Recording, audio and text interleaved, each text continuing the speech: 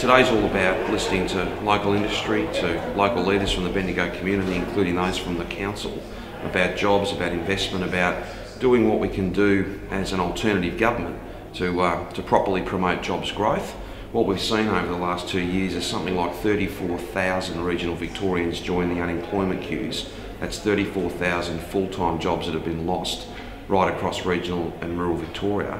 What I know, and what I think country communities know, is the government can't fix everything, but they can certainly have a go. They can certainly work hard to keep Victorians in work. We just haven't seen that from Ted Baillieu over the last 2 years. So right throughout 2012, Tim Holding and other members of my team have been touring right across Victoria, but obviously getting to all corners of the state.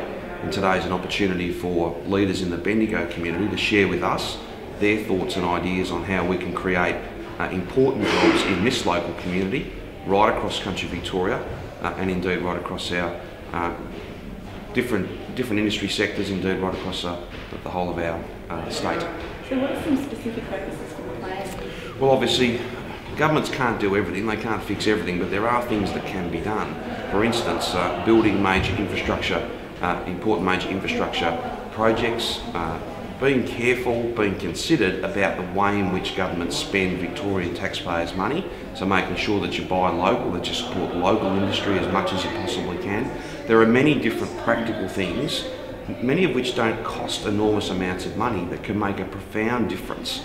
I'll give you what is a classic and in some respects ironic, an ironic example today. Kim Wells, the Treasurer, is here to open the State Trustee's office. I made the point yesterday in a speech to the Melbourne Press Club that soon Mr Baillieu and his ministers will run out of Labor ribbons to cut. Well, there's a great example today. Labor's vision to decentralise government, to take public sector jobs from the centre of Melbourne out into our regional centres, Bendigo, Ballarat, Geelong and other parts of the state. Mr Wells is here today to make that opening, to open that. Now he's going to cut that ribbon, a Labor Party ribbon.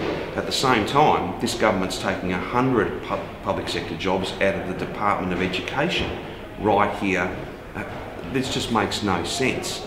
That's a great example of the approach of this government, taking away, and the approach of the previous government, which was all about investing and making sure that every part of the state shared in the prosperity, shared in the energy and the effort of the Victorian government. You've got to govern for everybody, and that includes large regional centres like Bendigo, but also smaller regional sense of history. Everybody remembers the cutbacks and the neglect of the Kennett government.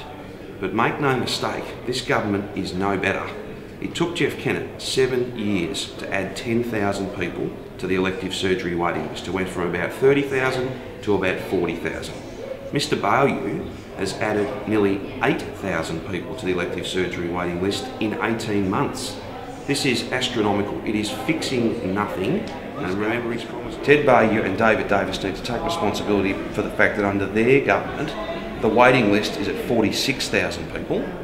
When they came to office, it was at 38,000 people. These are not numbers. These are real people in real pain. And they will continue to wait longer and longer until this government works out that cutting $616 million out of hospitals is not good for patients. I know that. I think every Victorian with any common sense knows that, except of course the Premier and his, I've got to say it, excuse for a health minister.